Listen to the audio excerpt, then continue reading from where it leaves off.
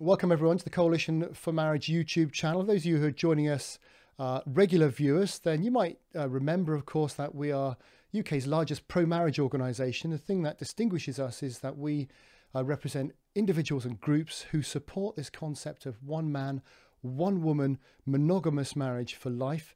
It's a key principle that we think is really important for society. It's not to recognise that other things don't exist in a liberal democracy. They do, quite clearly, but we think that that form of marriage is very distinct. It carries particular benefits to society, and we want to emphasise those benefits and to promote its worth in our land and in our time. And doing something slightly different today, we're going to look at a book that's currently been released. That's been a lot of talk about. It's an excellent book. The War on the West by Douglas Murray. And there's a couple of reasons why I wanted to look at this book. Not so much for what it says, though what it says is very important, but for a couple of things that it doesn't say and pertaining to marriage and the family itself. It's a real privilege to have a guest talking to us about that book today. Tim Dieppe. Tim, say hi. Hi, thank you very much for having me, Tony. Great to have you here, Tim. Now, Tim, of course, you work for Christian Concern. You're the head of public policy. You're also an author in your own right. You know, people may well have seen you on places like GB News talking about things that will matter to all of our viewers here. Tim, you've read the book, I'm guessing. I have, yes, enjoyed it. Yeah. And you've written a review on it, I think. So we'll cover a few of those grounds. But first of all, Douglas Murray, if you haven't heard from him, he's a contemporary author, an increasingly well-known author and commentator and newspaper columnist, lots of other things. He's written books including The Strange Death of Europe, which is a absolutely profound book that I would recommend people, anybody interested in the immigration debate and all the complexities of that debate, go and read that book. It's a great book to read. And he also wrote recently The Madness of Crowds, which is another very profound book looking at some of the things that are going on in society today. Tim, I wonder if we can start just his latest book, The War on the West. How would you say it differs from The Madness of Crowds, first of all? Yeah, so Tony, I have not written a review of War of the West yet, but I have written reviews of both The Strange Death of Europe and The Madness of Crowds. You can just, if you just Google Tim Dieppe, The Strange Death of Europe, or Tim Dieppe, Madness of Crowds, you'll find it very easily. The Madness of Crowds is kind of about, he's starting to see there some of the, influence of critical race theory and what we call wokeism or cultural Marxism. He refers to it in that book. And he's talking about issues of race and sex and gender and LGBT to a degree, stuff in that book. And he's saying, gosh, look how mad, and that's the right word, isn't it? Mad. Society, or at least some of our society, has become in terms of the crazy ideas that they're proposing, transgenderism clearly being one of them, and sort of calling it out and saying, there's a problem here, and lamenting the loss of a moral framework, even specifically lamenting the loss of a Christian moral framework without being a Christian himself. And then so you then get to War on the West. And the War on the West sort of takes it a step further, and he sort of says is that actually this whole thing, it's not just sort of victimhood status, which is giving people a voice. It's not just sort of crazy ideas, but it's actually deliberately attempting to dismantle Western ideology and even Western civilization to a degree. And so this is why he calls it War on the West, and it moves away from sort of the cultural Marxism label into the wokeism kind of label for this kind of stuff. And he has chapters on race and religion and culture, and he sort of exposes it, and history as well. And he sort of exposes how this whole, what he would call a woke or anti-Western ideology, has gained incredible influence in our culture, in mainstream culture, over mainstream institutions like the National Trust or the British Museum, in education and universities and so on. And it's quite an alarming read and quite a depressing read, Tony, I found, because it doesn't offer any solutions. It just says, look what a problem we've got here. And he's very good at saying this is the problem without really having any answers to it. You're absolutely right, Tim. I think when I read it, I noticed a gap, and I might describe the book as a ring donut. You know, it's very tasty to read. It's got a lot of stuff, but there seemed to me to be a bit missing in the middle. And the bit that he doesn't seem to touch on at all when he looks at the way Western society is being attacked and declining is the concept of the family. The mum and dad bringing up a child, passing on the culture, passing on you know, traditions throughout time in the kind of family model. And that seems to be a massive gap. That's kind of gap number one, because, you know, we are facing a declension in those things in society more generally. And, you know, the research indicates that's going to lead to bad outcomes, because when children don't grow up with their, you know, their biological mum and dad, that has big influences on society. And also he talks about, which will bring my next gap, if you like, and perhaps you can tell us what he says. He brings out almost like a model that everyone seems to be using when they attack the West. It's almost like a methodology, whether it be attacking the West over race or attacking the West over, you know, old cultural quotes, abuses, unquotes. Can you recall what sort of model he says everyone seems to be using? Well, do you mean the sort of wokeism victimhood model? Is that what you're talking about, Tony? Yeah. So, okay. So the sort of model I noted, which seems to be a pathological approach that he puts his finger on, if you like, is this thing of saying, well, look, we've been hurt.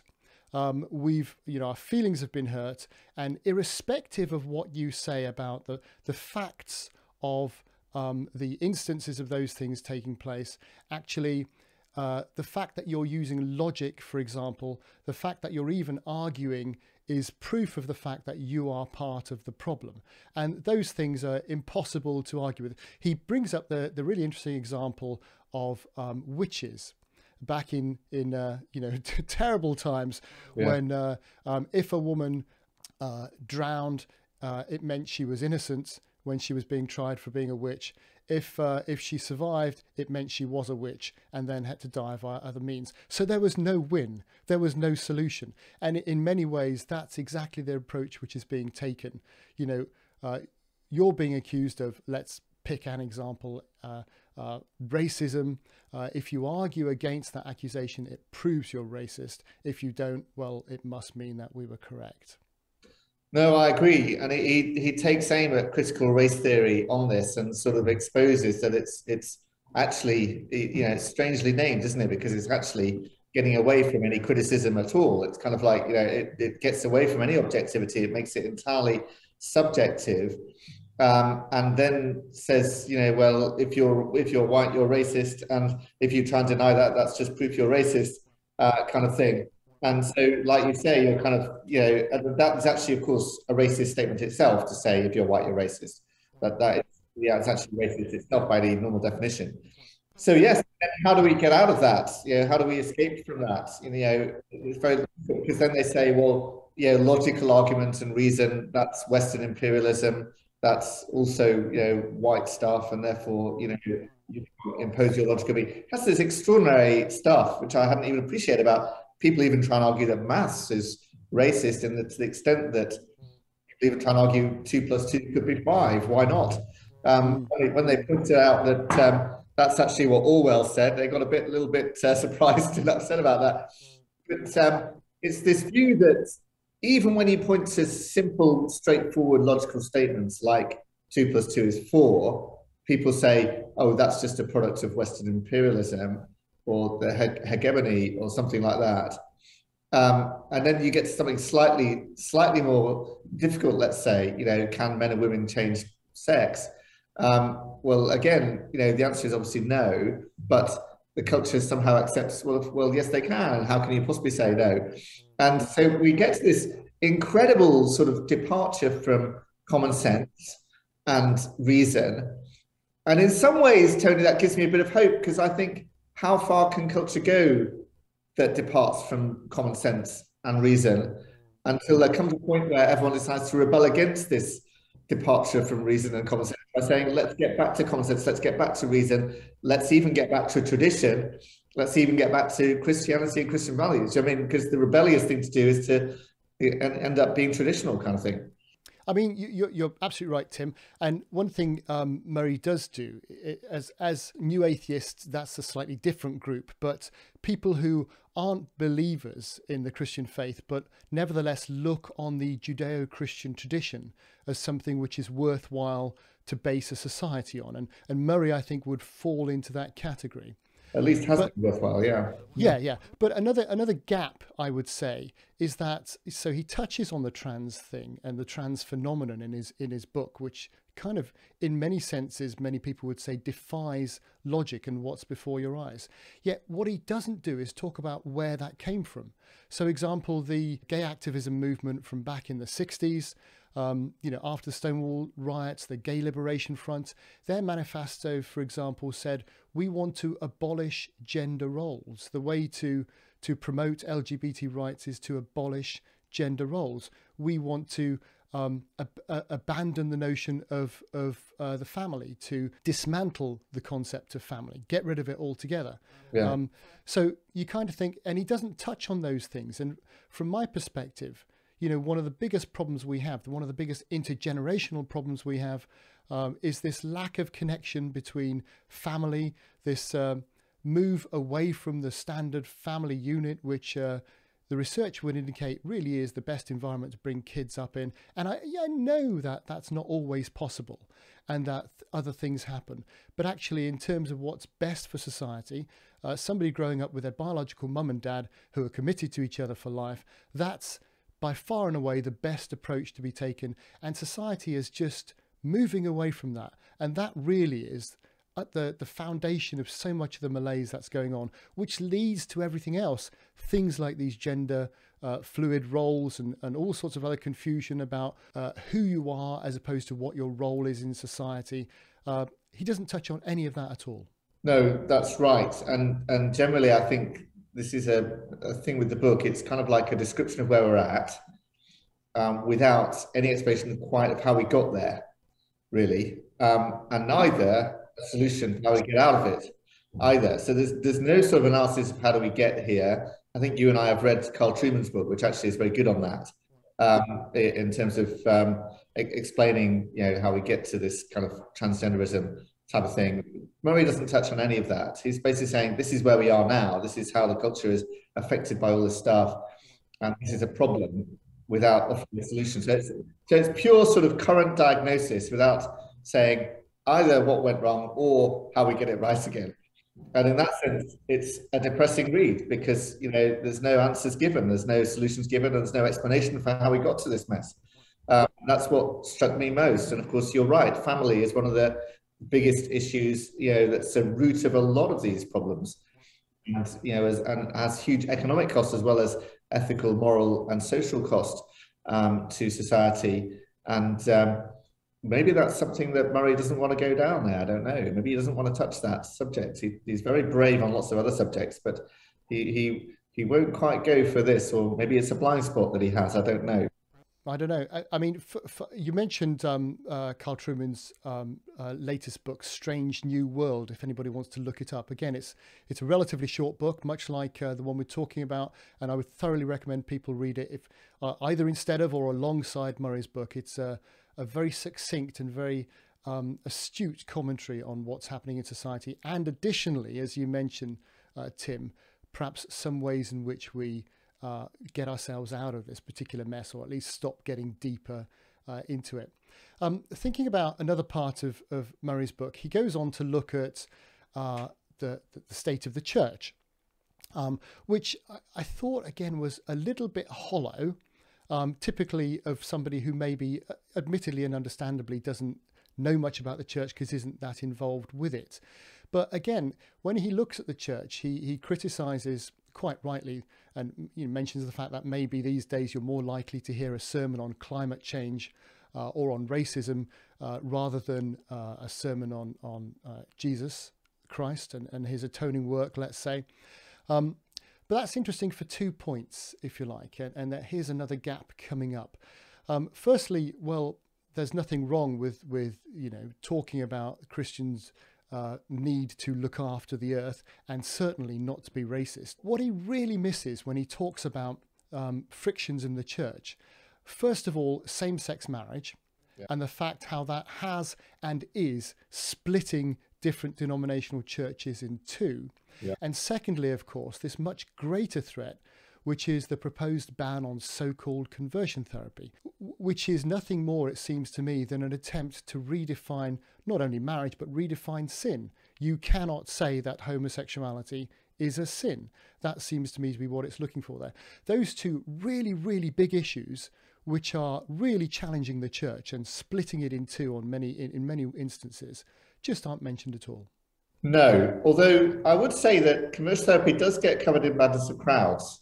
And he does actually say in that book, actually in the very first chapter, I think, that he doesn't support banning new laws to ban conversion therapy in that book. And he does talk about that in a few pages at least. There's a reasonable coverage of it in that book. It starts from the beginning.